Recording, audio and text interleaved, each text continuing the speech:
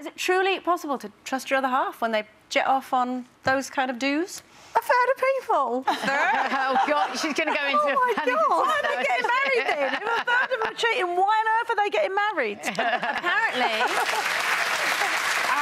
Apparently, most of them say there's alcohol involved, they get egged on by their friends.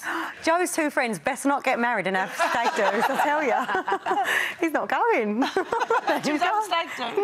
Not to anybody. You trust him. You trust Joe if you want. Yeah, of course I do, but 1 in 3, Linda. She's changing her mind fast.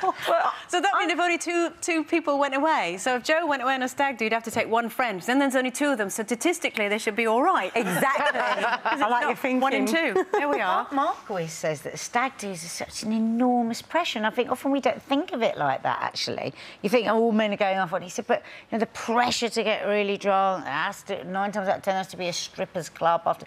We've actually had to break up certain friendships. Like, I'll say to him, oh, where's so-and-so? He was coming around, oh, no. He started showing me porn, he started wanting to go...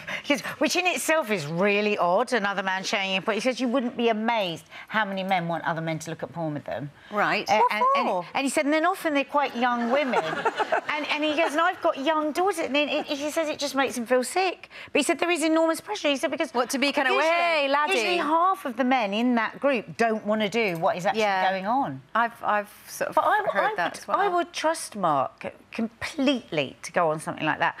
But if he were... Because let's make no mistake about it, there is something of the pack mentality. There is something like, right, we're all going away, we're all going crazy, drinking on an empty stomach. There is the chance that a perfectly decent, honest, kind person could make a terrible mistake. What? And would you forgive him if he did make a mistake, Mark? Is he watching? I don't think he is. No, but my dad is. Mum or your dad does. If he had someone or something, would you forgive him that? I would. I wouldn't. No way. I would. I tell you why I would. Because in that situation, because we've worked really hard for 16 years and got a really, really good marriage that we continue to work on a daily basis. I know what that man is. I know he's good, he's kind, he's honest, he's loyal. But I also know that people are fallible. I don't think he would do this. No. But if we take me right down as the grassroots of what would it if this were to happen, I would look at all of that and I would say, maybe it was the pack mentality. Yeah. You know, maybe I'm crazy, I wouldn't be able to forgive Mark. I mean, you know, our whole relationship is built on trust. I've been cheated on enough in the past and I really, really do trust him. Not that he would even go on a stag do, it would be his idea of hell. For a start, he won't get on the blooming plane. And he don't really drink that much, but it would be completely alien to anything I've grown, you know, we've been married for 27, 28 years.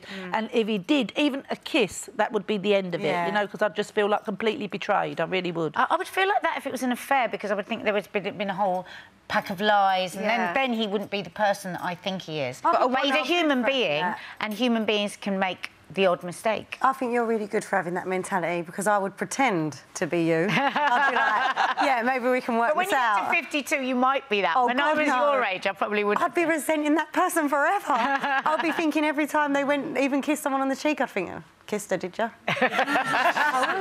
I'd lose it. I wouldn't be able to carry on. What sort of guy do you think he'd be if he did an Amsterdam trip or something? He did the stag. We went to Amsterdam, OK? I'm really Well, you went with him on a stag do? No. Oh, all right. We went for like a little trip away, and a part of me was a little bit curious about the sex shows, you know, so I did want to go and see, not go and see one, but I just wanted to, I was curious. Anyway, cut a long story short, I went in. I went in with Joe, and we ended up having like a massive argument because I was literally the whole time like, this is exploitation. Are you looking at her? Are you enjoying this? It was horrible. Did you make him leave then? Yeah, I made him leave, and he paid. Well, we were with a group of friends, and everyone paid so much to get in there, and I was like, we have to go. I was losing it, Nadia. I love hearing about your dates. They always sound so awful. I told you I'm awkward.